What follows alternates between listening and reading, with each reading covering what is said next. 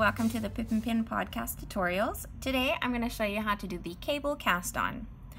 This cast on is great for pretty much everything. It's a very easy cast on. It uses a lot of the knitting basics that you will learn when you knit, and it's nice and stretchy, very versatile, which is why it's one of the first cast ons that I like to teach.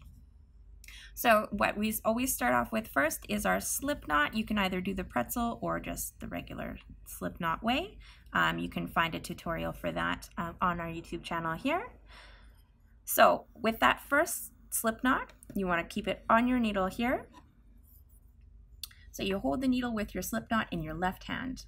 And then you're going to take your right hand needle and you're going to put it through from front to back. So from front to back.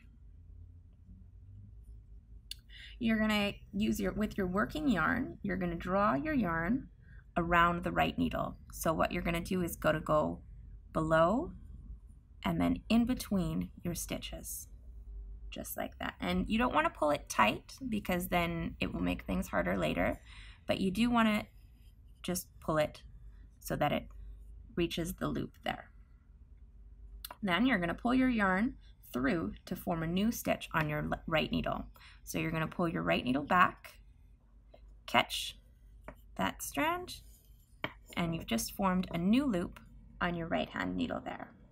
And you're going to transfer that stitch onto the left hand needle. So you're just going to slide it just like that. Now that's just for the first stitch. For the second one, what you're going to do is instead of going from front to back through the stitch, you're going to go right into the space before the stitch.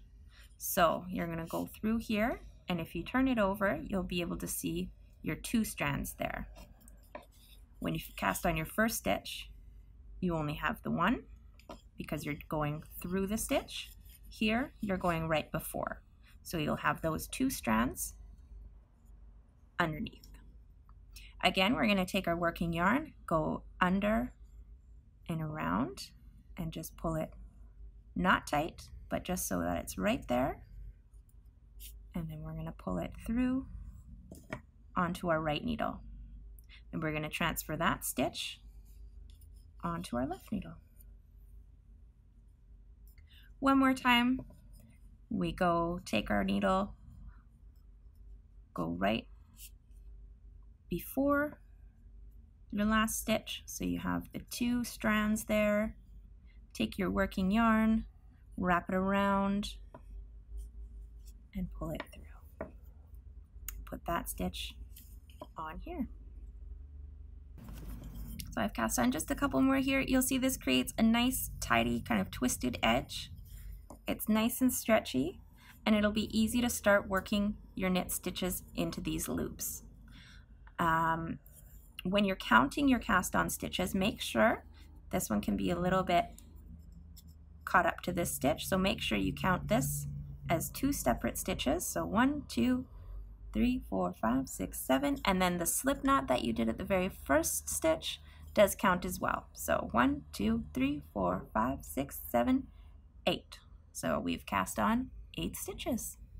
Thank you so much for watching the cable cast on tutorial. Be sure to check out our YouTube channel for more knitting tutorials.